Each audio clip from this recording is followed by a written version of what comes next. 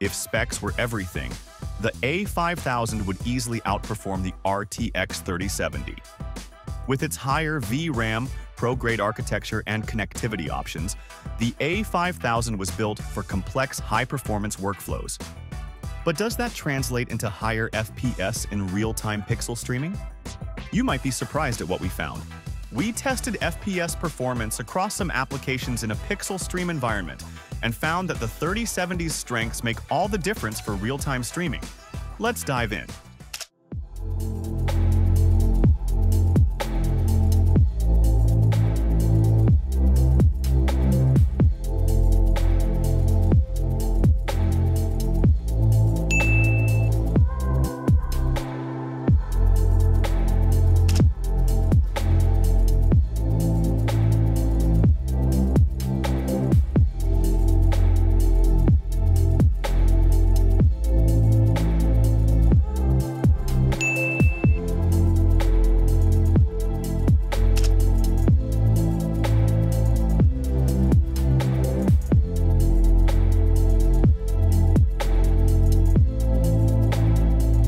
Here's where architecture and driver optimization come into play.